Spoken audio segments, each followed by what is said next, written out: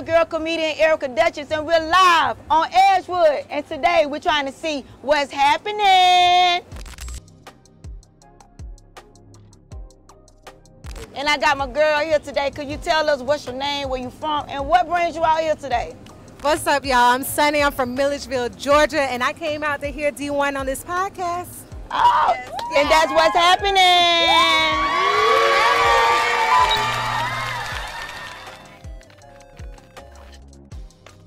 Yo, we're live on Edgewood. It's your boy Nuface with your Hip Hop History Minute. Today's facts. Did you know that Snoop Dogg, Death Row, West Coast, you just seen him at the Olympics, got his first job in Detroit out of McDonald's on 6 Mile doing what? Cooking eggs, man. They said they called the man Young Eggs, man. And also, the other fact, 50 Cent's 21 questions. Listen to the song. It was actually 23 questions. But today's guest, New Orleans' own D1. Couple hip-hop facts about this guy, because Nuface was there. J50 Weezy was the first song of his that went viral, got the attention of Grand Hustle's Jason Jeter. Under Jason Jeter's management, got bigger shows, and the first show that I went to, Masquerade, featured D1. Featured Sci-Hi the Prince, Dom Kennedy, and Compton's own Kendrick Lamar. And guess what? Nuface was there. I got the flyer. We're gonna put the flyer right here, right under here. But also, do you go this far back with today's guest, D1. D1, shout out to D1. We are live on Edgewood. Hold on. Here, I'll be right there. All right. Yo, we are live on Edgewood. Back to you, Scotty. Girl, keep your head up. Yeah. Live on Edgewood. Make some noise, make some noise, make some noise, make some noise. All right, man, it's going down today. I'm so happy about this episode, man. I got one of my player partners coming through. But before we get into all that, man, first of all, can y'all make some noise for my co-host, Erica Duchess, man? What's up? It's gonna be a super great show. One time for my sponsors, man, Naya and Dutch Masters. Look, I'm excited to announce this young brother. Yeah. You know what I'm saying? My dog, my nigga. You know what I'm saying? He got millions of views on YouTube. Yeah. Not only is he a rapper, I rock with him because we have similarities because he does a lot of things outside of just doing music. Feel me? He's also one of the first rappers in Louisiana history to be appointed of the governor. He was appointed by Governor John Bell Edwards to the Louisiana Council for Success of Black Men and Boys. Oh, I didn't know that. He also is one of the 2023 Nasir Jones Hip Hop Fellows at Harvard University. Okay. He has designed and he's teaching his own course at Tufts University called The Intersection of Hip Hop and Social Change. Wow. Ladies and gentlemen, can y'all put y'all hands together and make some noise for my dog, D1. What's up?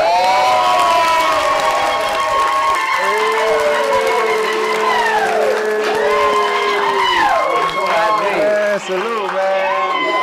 I don't look like what I've been through, amen. When I had my side, when I stayed in. I'ma get the wins and lose, I'll play the win. Come on, make some noise one more time for D1. Wow. Man, I'm so excited to have you here, dog. Thank you, bro. I know you've been traveling, right? Yeah, I definitely been traveling, man. Work calls, man. Jackson, Mississippi, New Orleans, Baltimore, Indianapolis, and that's just in the past week. Wow. Yeah. You just left Jackson, right? Just left, bro. Had to come out here. Literally. So this time yesterday, I was on stage at a huge conference about financial literacy and understanding your purpose in life, and I was the keynote speaker for the youth portion, and then I had to do a concert as well and perform. Man, this is crazy, dog. Yes. It's crazy to me. See, I know that, like, for you, it's natural progression. It's very, very natural. You know what I'm saying? Yeah. But I've also had a chance to see, like, you come up. You know what I'm saying? Like, I could just feel even now, like, your confidence, just how you see what I'm saying? You saying what you saying, like, you understand it different, and you understand the rise when it was time to rise up to the occasion. I could tell, Scotty, that where I'm at, like, almost, it either caught you off guard or it really impressed you, because when we was texting one day, I could just tell that you was like, boy, I remember when it wasn't like this now, D, and like I'm looking. I remember you telling me. Okay, do you remember the last time I saw you was at the YouTube event? At the YouTube event. You wasn't even there. Where you at now? You wasn't even. You know what I'm saying? It wasn't even that then. That was like. That wasn't even a year ago. I'm telling you. Make some noise, man. What's up, man? Literally. Yeah. So we're gonna talk about it a little bit, man, today, and it's not just gonna be all about that. I want to know the man himself. I want to know where you come from, the struggle, the mindset, everything. So we're gonna get into it. You know what I mean? Let's do it. I hope it bless somebody that's watching this. It's gonna definitely bless somebody. Yeah. It's gonna definitely. Yeah. That's the whole goal and mission of what I'm doing. Is that I told myself this morning. I just wanted one person to be inspired, you know what I'm saying, by what we did today. If one person was touched, if one person was inspired, we did the job. Job well done. You know what I'm saying? So that's going to happen, man. Yeah. But I love your energy, too. I just want you to know I love your energy. I love your aura. Just everything you bring is just, like, look at your smile, nigga. I'm gonna smile. You know what I'm saying? See, I just want you to know that. It's contagious, you heard me? Yeah. And we just talked about that earlier. For real? No cap. Wow. Man, look, bro, it's real. Energy is contagious. So good, bad, in the middle, it's all contagious. Right. So I'm like, man, if I'm finna have the ability to change the mood of this whole room, I want everybody happy. I want everybody smiling. I want everybody confident. I want everybody saying, dang, like God is great. You know what I mean? Yeah. I'm gonna play my part to do that. Come on, let's go, man. Yeah, let's go. Ben Franklin High School. Yes, sir. That's where you from? That's where I'm from. You did your Nardwuar research. Come on, stop playing. Okay. Yeah. Ben Franklin High School, tell me about it. You play basketball? I did. Star basketball player, you heard me? What position? Yeah.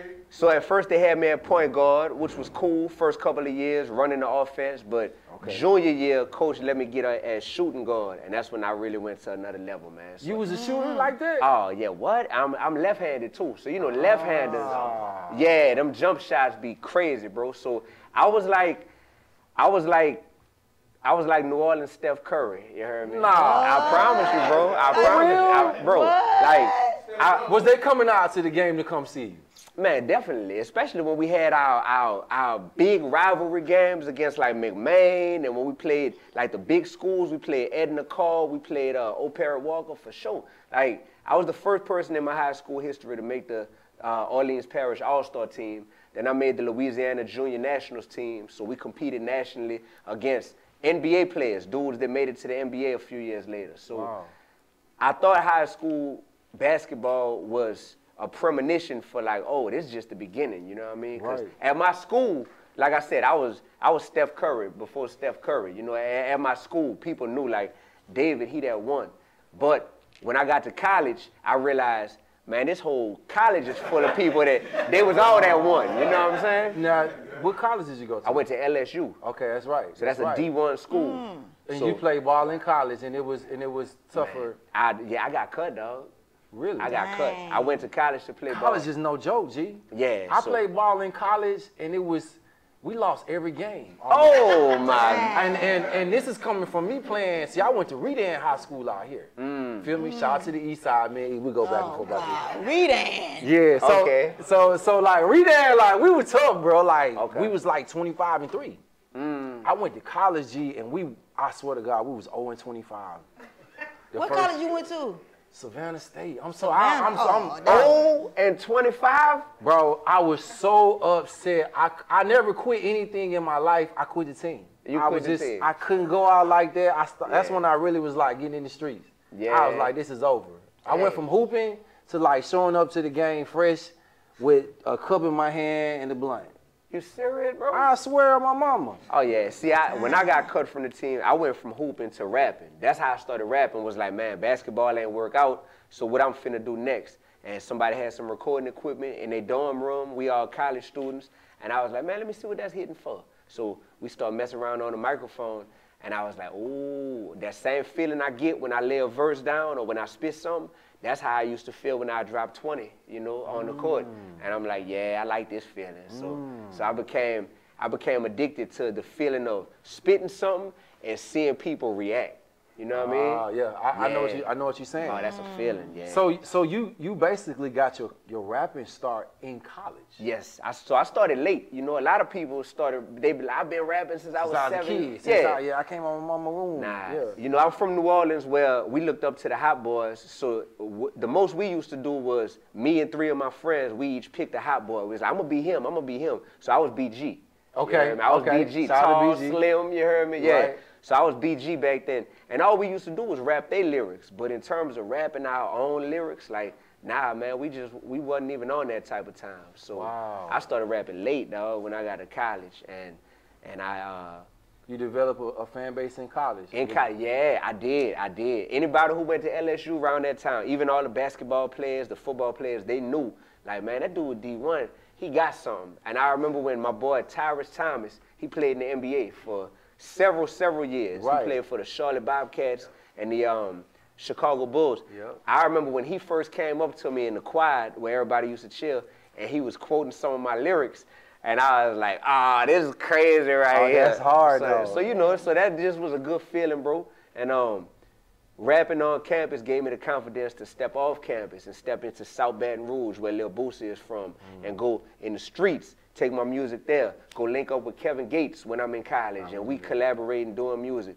Go over to Southern University, the other university, the HBCU, you know what I mean, and go rap. But I developed that confidence on LSU's campus. Wow. That's pretty dope, man. Yeah. That's dope. Hey, make some noise one time for D1. So it's like you got this leadership in you.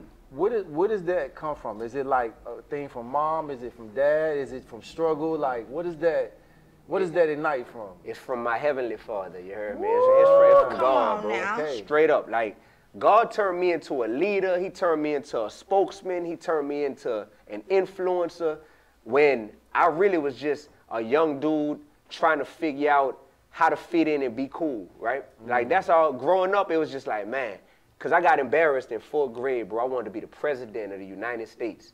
And when I told my 4th grade teacher that in front of the whole class, I'm actually having a flashback as I see all these people in here. Wow. Like, she loud capped me in front of the whole class and was like, oh, you ain't smart enough to be president. You need to pick something else, you heard me? So when she told me that, and she wasn't joking, and that stuff, boy, that feeling when you see your friends laughing at you and when you see your friends like, oh, man, she just killed that boy in front of the class. Like, that made me just say, all I want to do moving forward is fit in so I don't have to feel embarrassed no more, right? So I was suffering from that for a long time. I had a light, you heard me, but I mastered the art of dimming my light just to fit in. I never wanted to stand out. Even if it was in a good way, I was like, man, I just want to fit in and just be one of the fellas, you heard me? So really, bro, in college, going through a lot of stuff, like getting cut from the basketball team. My old lady in college, we was together for like 3 years, went to the same school. She ended up cheating on me with a couple football players. Be quiet. But I went to football players. That, my best friend back in New Orleans, he had got murdered, you heard me? And I found that news out freshman year. And it was things like this that really had me like, yo, I need something different, because basketball got stripped from me. My old lady got stole from me. My best friend, not even here on earth no more. And then my roommate in college, my dorm, literally the dude who I shared a dorm room with, he was the point guard in high school. I was the shooting guard. Started selling dope out of our room, right? He did. So I fell out with him. So I was like, I need something else that ain't gonna switch up on me, that can't get murdered, that can't just cheat on me. Like, I need something. And that's when, man, I got real serious about understanding who God is and understanding why God would even create the earth and then create these human beings and put us here and make each one of us different. And everything started to click to me. I'm a math, I love math. So it just was like a formula that was just making sense. Like, oh, this all adding up. And I get why we put here. So the leadership qualities just came about because I was like, man, I wasn't put here to fit in. I've been trying to fit in ever since 4th grade. Man, I was really put here to stand out. But I'm not going to stand out if I try to be who Scotty ATL is or if I try to be who Erica Duchess is. I can only stand out and have that confidence by embracing all the nuances of what makes David, David, or what makes D1, D1, you know what I mean? And that's when I started to become a master of who am I? What are my special gifts? I like to call them your slingshots, you know? Okay. Since my name David, I think about David and Goliath. Like, David defeated Goliath with a slingshot. I just got to find my slingshot. Right. My slingshot is hip-hop, you heard me? Okay. So I figured out hip-hop and education. That's the two things that I'm a beast. When you put me on a microphone, on a stage, or in a position to be able to educate others. So I was like, if I use those gifts, I'm going to have the most serious impact that I could ever have in this world, as long as I stick to what I'm good at. And that's where the confidence comes from. That's dope, man. Boy, that's so dope. deep. All right, so we here, man, for Motive Moments. I got my dog D1 in here with me. It's going down. So tell me, dog, you in Grills by Scotty right now. Yeah. Is this your first grill, second grill, third grill? I still can't believe I'm about to get a grill, dog. So this is definitely my first. Bro. Come on, man, give me some, man. My mind, only with Scotty would I be doing it, dog. Yeah. Cause in New Orleans or Louisiana, like grills is a thing. But in my family, they ain't playing that. You heard me? Yeah, it's a thing in the city, but in the Augustine household, boy, what? What you got in your mouth? Let me see. Right. It's a holy grill. There you go. It's a holy grill. Okay, now we talking, see? Come on. All right, so dig it. What you have in mind? Like, we want to do the top, the bottom. You want to put a design in it. You want to say D1, like. Oh man, I can't get too ignorant. You heard me? So I'm like, I'm gonna do a 6-piece. You heard me? And I'm gonna keep them all. I don't want to mix and match. So I'm gonna go 6-piece up at the top. You heard me? Like so, this. Okay. Yeah. So yeah. Okay. Okay, Bill. I thought you were gonna say something like I want to do the Trinity or something. Oh, look at you. Okay, so like, tell me, man, who's the first person you ever saw with a grill? Shoot, Birdman. Straight up. Oh yeah, Birdman. His name was his name was B32 before it was Birdman. I ain't know that. B32 meant that's baby B with 32 goals in his mouth. Slugged up. B32, dog. Wow, Yep. That's crazy. Yeah. I didn't know that. Oh yeah, you went from New Orleans. I'm from there, no, yeah. I know they wearing them grills out there, man. I tried to get my boy Spitter to get a grill. He still ain't want to get no grill, man. For real? Nah, he won't let me do it. Man, that boy gonna trip out when he see it. We grew up across the street from each other, so that's been my dad. Literally across the street from each other. So, Wow, that's cool, so man. he gonna trip out when he see this. He is gonna trip out. All right, so it takes 1 minute and 30 seconds. Make sure you don't talk. Don't move your mouth side to side. While you doing this, I'm gonna get into some business. Feel me? All right, bite. Perfect. Yo, listen. This is my smile fact of the day. Smiling is a universal signal humans use around the world to express happiness, regardless of their culture, their language, or their nationality. If you never notice, no matter where you go in this world, no matter if they rich, they poor, we smile, you know what we're trying to say. This is your smile fact of the day. Your boy Scotty ATL, man, brought to you by Dutch Master Not Yet. Let's get into it, man, with my boy D1. Yeah!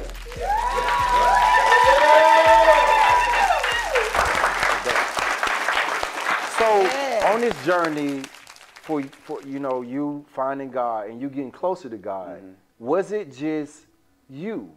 Was there somebody that was like a buddy or a parent or was somebody like giving you know what I'm saying? Yeah, I had big homies. Yeah, okay. I had big homies. That's why I know the importance of OGs and big homies in life, because it wasn't just me. It was dudes who went to my school who were a little older than me in college. So clearly I looked up to them. They 2, 3, 4 years older than me.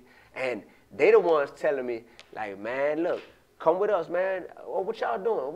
We going to the club? No, we going to Bible study. And I'm like, wait, what? Like, huh? But because of who it was telling me this, I already looked up to him because I'm like, man, he fresh, he cool. I like the way he dressed. I like the way he, carry himself. And this what y'all doing? So it's like, all right, I'm going to give it a shot. I'm going to see what it's hitting for, you know what I mean? That's why as a rapper now, in the rap game, I know the importance of big homies and leadership and how crucial that is to the youngins that's coming up, because they looking up to the big homies. Like, man, whatever example y'all set, I wouldn't listen if nobody else said it. But if y'all say it, all right, I'm going to listen to it, you heard me, because of who you are. So it wasn't just me, man. I got to thank the brothers that really made it seem doable and made it seem like, oh, I'm messed up, I'm wretched, I'm crooked, I'm, confused. I'm not confident. And it was like, it's okay. God don't need you to be none of that stuff. He just needs you to submit. You heard me? And I was like, man, say less. That's hard, bro. Yeah. That's hard, Dang, bro. that's so deep. That's what's up, boy. So, all right, switch gears a little bit. You came up with your own curriculum, right? And you are now a teacher as well. Professor. I'm sorry. Yeah. Professor. Yeah. Get it right. Get it right. Yeah. You're a professor at Tufts. Yes, sir. Right? Yeah. How was that experience like? Yeah. Walking on campus. Yeah, bro. You feel me? Like walking on campus. Bro, this how dope my life is, bro. This how God got it set up. I get to walk on campus as Professor D1, right? They call me Professor Uno, because that's my nickname, Uno. So I walk on campus as a professor. Meanwhile, I'm still a rapper who dropping music constantly and doing shows. So it'll be the type of stuff where, Scotty, I'll walk on campus, I'll go sit in my office, you heard me? Might go post something on Instagram or listen to some beats and maybe write something right quick. I got my studio in my office too, where I record it. Then at the university. School, at the university, you heard me? Nah, man. Yeah, bro, yes. So then I go in, I teach my course, you heard me? I teach my course. After I teach my course and everybody loved it, we just had a fire discussion. We might be talking about the Kendrick and Drake stuff. We might be talking about AI, like artificial intelligence inside of hip hop. We might be talking about what could happen to really change the direction hip hop is moving in. But after that, after class end, I might tell one of my students, hold my phone right quick and record me. I want to do a reel right quick where I'm rapping one of my songs, but I'm just about to walk down the hallway. So I got one of my students recording my content for me, you heard me? I'm posting that. So I'm like being D1 and Professor Augustine all in one, bro, and it don't feel like I got a code switch at all, bro. That's super hard. That's a dream come true, bro. It is, man. Yeah. That's crazy. What's the song that you recorded at the university? Bro, my whole album that's finna drop, Loaded. Okay. The whole album, I recorded it in my office at the university. No. The whole album. Look, I got a song called All Glory to God featuring Project Pat. Right. I recorded that song in the office, hit Project Pat up, sent it to him, and he was feeling that mug. He sent me the verse back, and I'm in my office bumping D1 and Project Pat on the speakers, you know what I mean? In the office, like, yeah, dog. Man, that's crazy, man. That's crazy. Make some noise one time for D1. Like, what's up, man? Okay, so Project Pat is my guy. Okay. I rock with Project Pat. Yeah. But all right, this is different now because you got Project Pat to obviously do something that we don't know Project Pat to be from. Okay. What do you feel like coming from where you come from?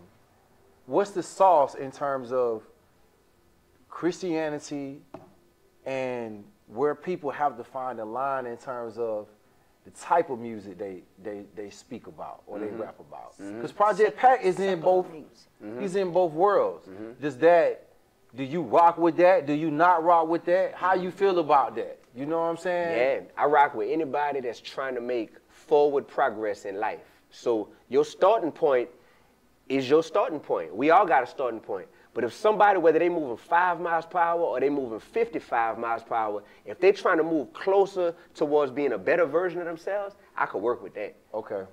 Oh, that's deep. I could work with that. So that's all it takes for me. It's about being authentic. That's all. Be authentic, and you really trying to progress. Bet Fredo Bang. That was my student, dog, when I was a middle school teacher. Now Fredo Bang is on my album, and of course people might be like, well, Fredo, he rap about different stuff than you. Man, I know Fredo in a way that 99% of people don't. And I know that this man's heart is gold, just like your grill. You heard me? Yeah. Like his heart. It's about the heart. Yeah. And you're not really following everything behind what they may have done, et cetera, et cetera. You really looking at the man's heart. What they say, every saint got a past, every sinner got a future. That's a good line. Come on now. Did you put that in there? I need to. You know that's the saying. You know that's the saying. While we on the topic of it, what does Loaded stand for? Yeah, so Loaded is an acronym. It stands for Life of a Disruptor Evolving Daily. Man, come on, boy. And that's the title of my album, Loaded. I'm so sick of him. So don't think, you heard me? They like, oh look, D1. No, but you know what's so real, bro? Is because I think this is so important. People get around you and they feel like they have to be who you are. They have to switch their personality because you're super positive. Okay. And you're bringing the light that some people aren't necessarily trying to follow.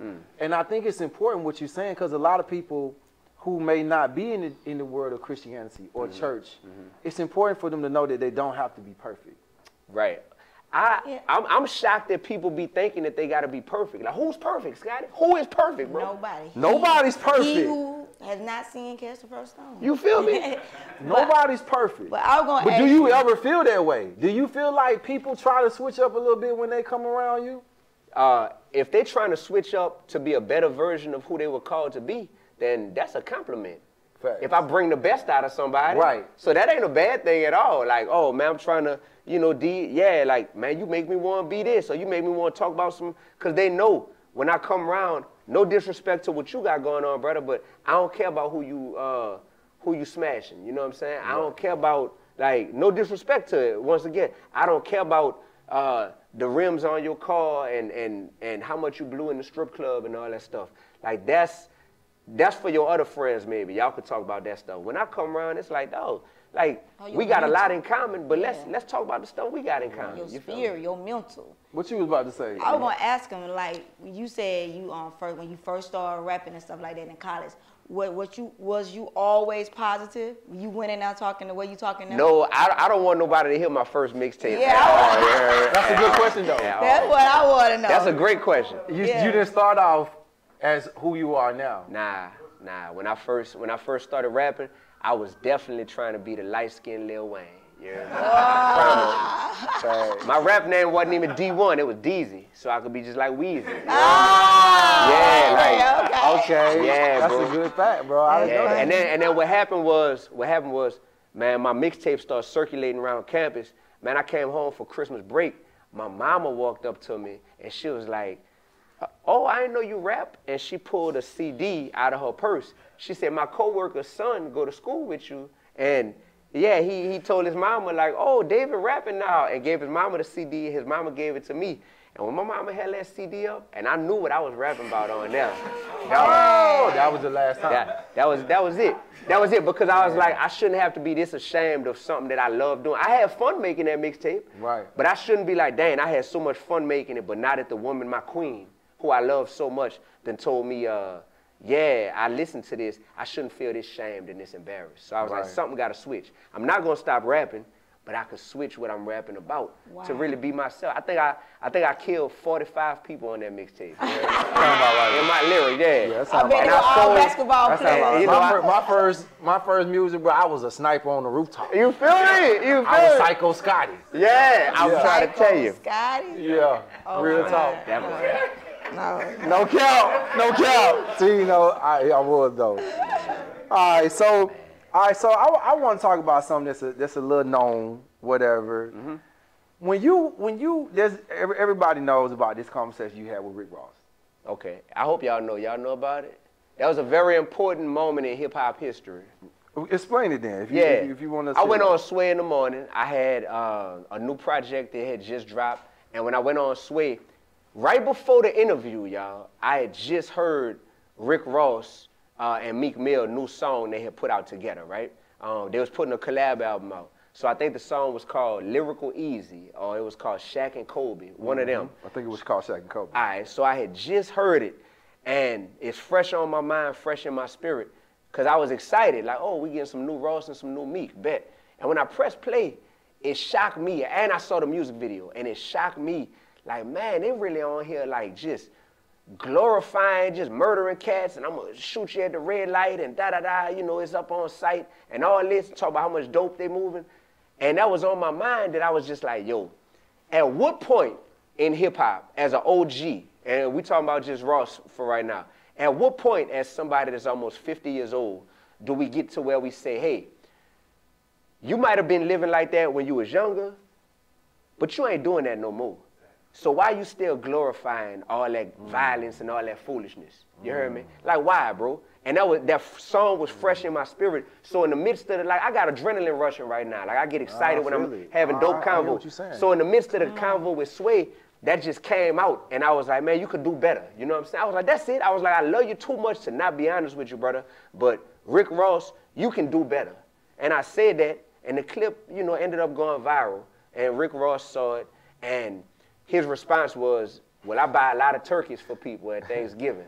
Okay. So he was like, look, don't, you know, hey, don't talk to me about what I could do, da da da. I'm buying turkeys and Pampers for people at Thanksgiving for the last 20 years. So that means you're feeding people one day, you're feeding their stomach, but the other 364 days, you're feeding their mind and their spirit poison with what you're putting out there. And I'm just like, what's up, man? Like, and all he wanted to do was try to rib, you know, make fun. Oh, you look like a fake roster. Oh, you basket head. Oh, da da da. All right, and it's just through Instagram. So that's what happened. And what it did was it showed people that cats in hip hop don't be wanting no accountability. They just like, hey, I'm rich already. Let me do me. I dare somebody to tell me something about me. Like, how dare you? Meanwhile, what you putting out there is music that is literally raising our community. Right. Everybody in the community don't have a two-parent household and a daddy that's gonna be on top of them and a grandpa and a dope baseball or basketball coach at the playground or whatever. So for a lot of people, and we know this, we can't act like we don't know. Hip-hop is raising people, pouring into people. So I don't look at the 19, 20-year-olds. I don't look at a Kodak Black or a Fredo Bang or an NBA Youngboy and be like, dang. I look at the people that's looking at the fact that he an OG, like you spoke about earlier, he's an OG. Yeah. But let me ask you this, though. If he would have responded differently, do you think you would have maybe took it a different way in terms of seeing the heart? If he would have said something more different, like, you know what, man, I see where you're coming from, but I make this music because blah, blah, blah, blah, blah. Yeah, at that point, we have an adult conversation. We have an back and forth dialogue, and we can get somewhere, you know? Okay. Communication leads to unification. Okay. So when we're able to have that type of dialogue, that's powerful. But you could tell when somebody is deflecting. Okay. Yeah. That what you're saying to me makes more sense, because, see, I watched it, and I saw what was going on, and I'm being honest. And my first thought was, did you think he was going to change what he rapped about? You know, like, was that like, okay, maybe he'll change when you make that statement? Or did you think it was, I think that this will open up conversation for people to change? Yeah, bro, so the truth is, I didn't think about none of that because it wasn't premeditated. It was just a conversation. It was me on Sway talking, you heard me? Right. Like literally just talking and me saying that, bro, I done said rappers' names throughout my whole career because I'm giving people praise for something dope, or if I'm like, yo, this person here, that's messed up how Takeoff got murdered, you know, da-da-da-da, Right. or this. You're just being honest. Yeah, I'm just being honest, and I'm giving examples for the points that I'm making, Right. you know what I mean? So I didn't have this premeditated what it was going to lead to, but I do know one thing. I teach about this in my course. The hip-hop industry is made up of the 3 C's: creators, consumers, and commissioners. Commissioners are labels, media, right? Creators are artists, producers. Right. Consumers are fans. I do know that in the 50th year of hip-hop existing, the fact that we want to celebrate hip-hop all year long, we need to have some difficult, honest conversations about certain things that are unhealthy about hip-hop. That people not willing to have. There you go. And that's my thing. Is like, so I am thankful that putting that out there got a lot of people talking and being like, yo, this bigger than D1 and Rick And Ross. I think it did touch quite a few people in terms of, because I saw Jim Jones ended up coming to the conversation and a few others. But I think that in general, it touched a lot of people to think about what they were writing and what they were putting out. Because I saw it, bro. Yeah, and what they consuming. So as fans got more power than all of us, the consumers. And that's the part nobody want to talk about. We could go back and forth about what artists should do all day and what labels should fund. The reality, Scotty, is fans. They got more fans than artists and commissioners combined. Right. So when the fans get to the point to where they're like, you know what? I got the discipline to resist this delicious poison that y'all trying to feed us. It's delicious. Because them beats knocking, that 808 hitting, you heard me? And they talking that talk on that, and metaphors banging, all that. It's delicious, but it's poison. It just is. Like it's poison. I understand what you're saying. I mean, it go deeper than that. It get deeper than that. You know, we can go all the way back to biblical times when, you know. Come on. When Lucifer was the minister of music. Of music. The minister of and music. He had 30% of the choir. Just like he had 30% of his people. It was the choir. Like he was just talking about the fans. Yep. He got a percentage of fans that just gonna follow him. Following him. You know what I'm saying? Like following him. And that's a lot of people, 30%. 1/3 of all the angels, Yes. fallen angels, you Yeah. hear me? There was That's in a heaven lot. at one time, and all the fallen angels along with Lucifer. Like, music that's deep, bro. It helps me to have a better understanding, I think, too, of just you as a person, because I think with some of the conversations that came out, it made it seem like you wanted people to be perfect. But hearing you now and having this conversation, it helps me to understand that you're accepting people where they are at in their life, but you also want to show them a better way. absolutely. Show them a better way. And also, there's a term that I hope everybody in here is familiar with. It's called willful ignorance. It's when you clearly know better. Dang. You clearly know better. Yeah. Like, yeah. But you're going to choose to not do better because of the financial gain that you're going to receive, or because of the physical pleasure or the dopamine that you're going to receive. So the problem with the reward system in hip hop is we have gotten to the point where we celebrate people and we help them monetize the lowest level of who they really are. Dang. That's real. Boy, So we pay you handsomely, you heard me? Right. To make sure that you show us the most ignorant side of who you are, the most promiscuous side, if you're a woman, of who you are. We're going to pay you handsomely. We're going to reward you. And then if you last long enough in the game, we're going to call you a legend. You know what, though? I'm glad you said that, because, no, this is real, because I need to say this. There's also a part of having music that is more positive and does us better, but it don't sound as good. And I think that's a level too that we gotta address that. We gotta work at that too. Yeah. You know what I'm saying? Yeah. Because no knocker, because I listen to Christian music too. I listen to all types of music. But if there was better sounding music that was positive too, more people would consume it. Maybe. I don't think so. You don't think so? I think it's an uphill battle. It's an uphill battle because and I'm not saying that there aren't, because people gonna say, "Oh man, check out my song." Right. I'm not saying everybody's song's not jamming, but we gotta keep it real. Feel me? it's a lot of dope music out there, bro. At this point, it's a lot of dope music. McDonald's ain't the only fast food that exists. You know what I'm saying? There's a whole bunch of other options that people have, and then people start to explore. Damn, McDonald's might be pretty unhealthy for us. It's being proven. So let me look elsewhere for what I consume. The issue is people can't even get on the same page about, is this type of hip hop negative for our community or not? And it's hard to say that it's negative when it brings us so much pleasure.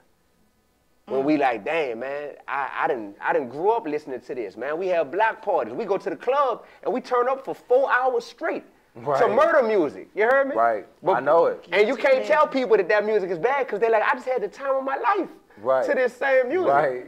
So it's like, it's all good. So I try. So one thing I've been doing is saying, all right, as an artist, let me create the music that's going to be an alternative to this, right? But let me show people I'm not on some holier than thou stuff. That's why Fredo Bang on my album. That's why The Game was on my last album. That's why Project Pet is on my album. Thanks. That's why Raheem Devon is on my album. Like, that's that. But in addition to making music, I'm taking hip hop to another level to where I'm like, I'm going to use hip hop in a way that's going to reach the little kids. Man, I just wrote a children's book. You heard me? Man.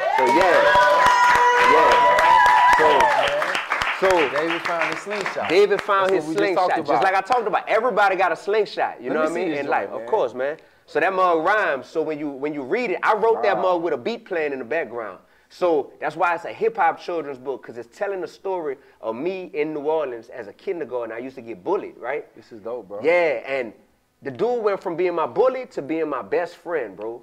And the way it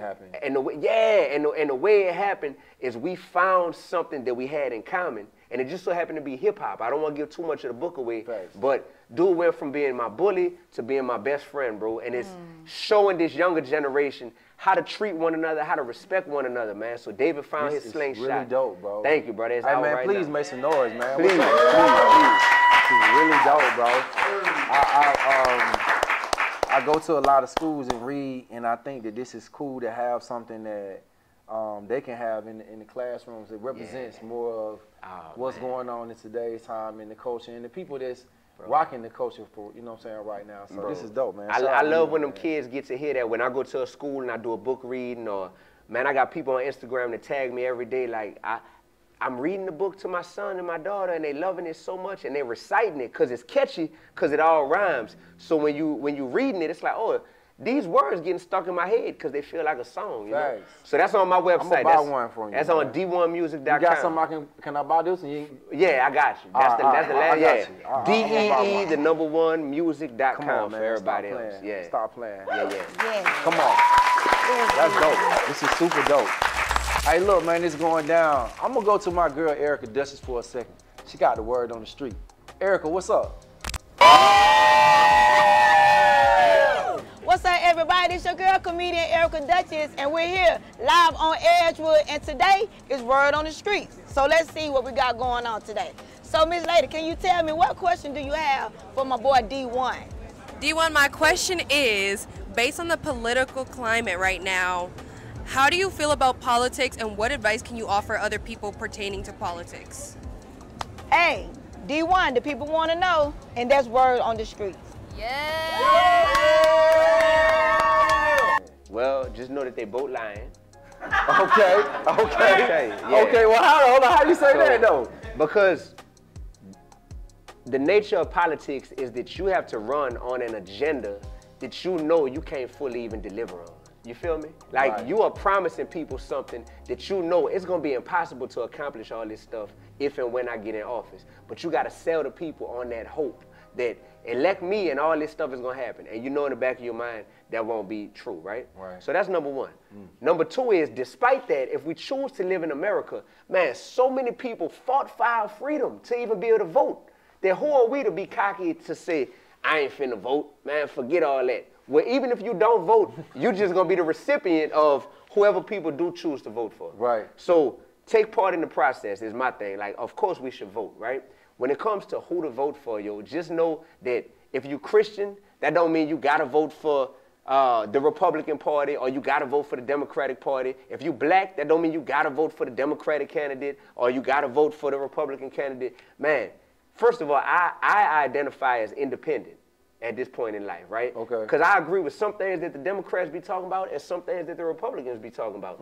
But by me being independent, I don't have any blind loyalty to anybody. So either party. Yeah, it's either party. Got you. I'm not voting based on a party, man. I'm voting based on my intelligence, my discernment, based on, okay, I'm going to hear y'all vote out, right? And then from there, hey, I'm going to pray to God, like, God, allow me to make the wisest decision based on the info I've been provided with, right? And it's sad that politics is so polarizing right now that earlier this week, I was like, yo, I'm sorry, y'all. Like, I can't vote for Donald Trump, me personally. Like, after seeing various things and stuff he be talking about, I lost 5,000 followers. You lied. By saying that. By saying, man, 5,000 followers, dog. For real? People telling me, man, you ain't Christian if you ain't voting for Donald Trump. If you don't vote for Donald Trump, that I didn't mean, know he was representing the Christian community. Now, I'm not saying that he's not. That's the thing. No, you need to be saying that because that's the whole thing is that there has been, bro, I love that God be having me right in the middle. Dog, I wake up every day this past week. I'm in New Orleans and with my daddy. My daddy, every day I wake up, my daddy's saying, Donald Trump racist. Look what he said yesterday. Look what he said yesterday, right? Every day I wake up, my pop's saying that. Meanwhile, I go on social media, and everybody on social media is saying, D1 is blindly loyal to black people, and he not really Christian. D1 ain't really in the spirit. He not really, you know, in tune with what God wants because he said he not voting for this dude, da-da-da. So it's sad, bro, when there's all these polarizing views, and in actuality, I'm just like, nah, somebody that's voting for Donald Trump, I still give you a big old bear hug, sit here and have lunch with you, chop it up. Somebody that's voting for Kamala Harris, cool. That don't mean we agree on everything. That don't mean we disagree on everything. But we can all still exist together anyway. Yeah, bro, and that's the problem. So people got so triggered by me saying that I wouldn't be voting for dude this go round, that you know, it showed me a lot that, oh, we got work to do. People need more emotional intelligence to where the power to vote is something that you should be like, well, D1 ain't voting for him, but I want to vote for him. Yeah, that's your decision. Yeah. This is America, dog. This is where we at currently. You heard me? So everybody's so followers, like just followers. And then the social media don't make it no better. You have actual followers. You know, we lead them by followers, looking at who got these many following. That's where everybody into. That's the latest trend. I can get so deep with this, but I know we don't got enough time for that. Yeah. But I feel you on all of that. But I understand. With the kind of politics, I don't really be into that either. But I get it. I'm glad you broke that down. I needed to hear that. Yeah. I needed to hear that like that. There's a lot of things that I don't agree with Democrats that we allow that I know is not in alignment with my faith and my beliefs. Spirituality. You know what I'm saying? So that's where a lot of things conflict me at, you know, and then I can't be in agreement with this because of the human being he is. There you go. And me personally, I'm just gonna say it. Why vote for somebody who you know has a statistical 0% chance of winning? Because some people be like, well, I'm just gonna vote for Joe Blow out the Calio, you heard me? Right. And it's like, okay, you and 48 other people gonna vote for the daddy, you heard me? And I just don't feel that. So that's me, bro. I mean, that's my thoughts on it. And it won't make me hate anybody regardless of who they vote for. But I have seen that it'll make people hate or disown me or feel like they can't rock with me no more. But my skin is thick, man. So whether it's Rick Ross, they got issues with me. Whether it's people that's voting for Trump, they got issues with me. I'm still immensely blessed. And God still put this smile on my face every day. Hey, man. I want to thank you for coming by live on Edgewood. This has been a super dope talk. Thank you for this book, man. I'm going to share this with my kids, man. Yes, sir. Some other people, man. You know what I'm saying? Dog. David found his slingshot. Make sure y'all go out and check this out. Yeah. Buy it. It's on his website as well. Yes. Hey, make sure you follow us on Instagram, live on Edgewood TV. Thanks to our sponsors, Dutch Master, Nyack. We in the building, man. This has been dope. Thank you, Erica Duchess. Yeah. Make some noise, make some noise, make some noise, make some noise, make some noise, man. Oh my God, D1, man. Thank y'all. I love y'all, man. Thank y'all. Yes. Thank you, man. Yeah.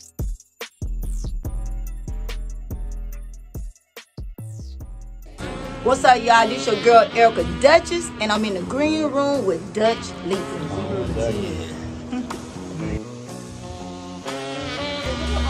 Of course. I'm trying to go.